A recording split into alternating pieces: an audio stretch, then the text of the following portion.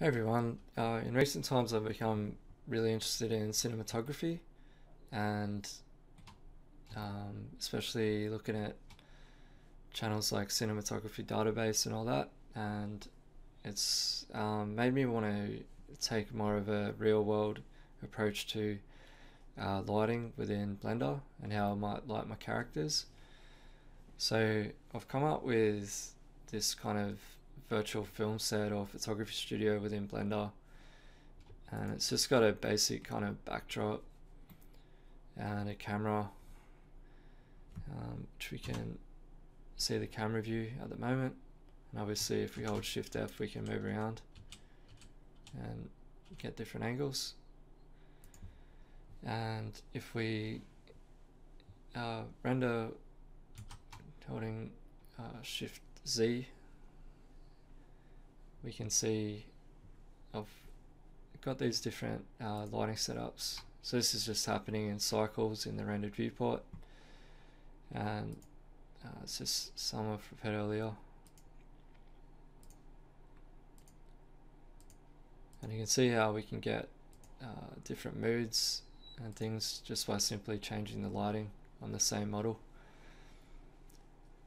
So if you wanted to create your own, I'll show you how you might do that.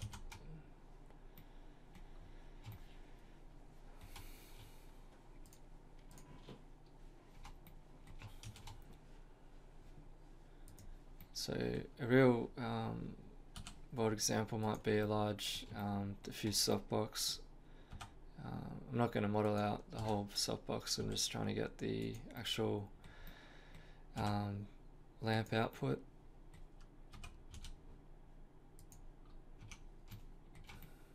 So we can go ahead and whack a material in there,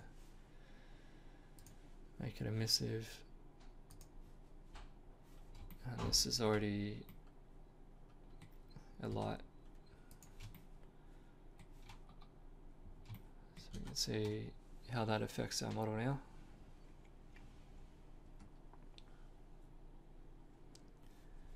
And we can crank up the strength, get it really bright, and even change the color. And then with that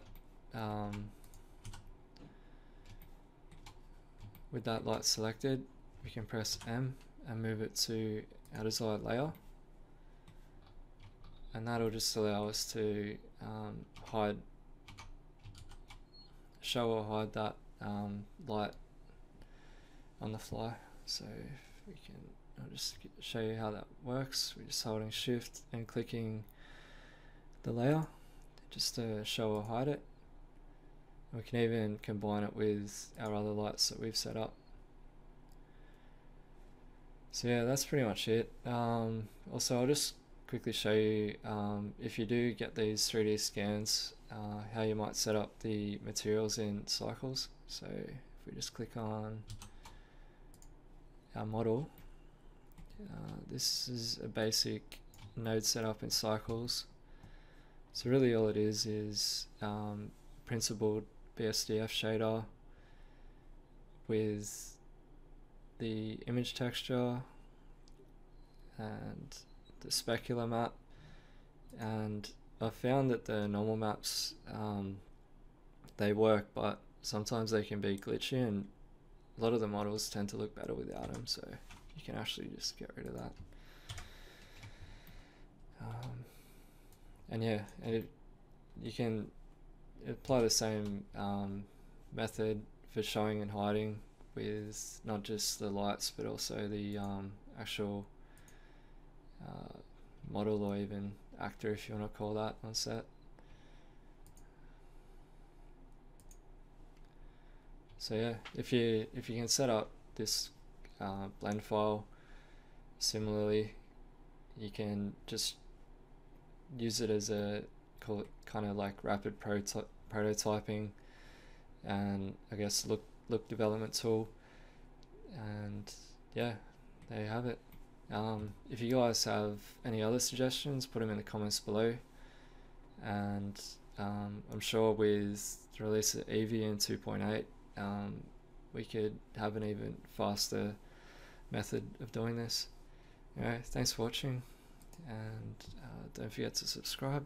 Bye.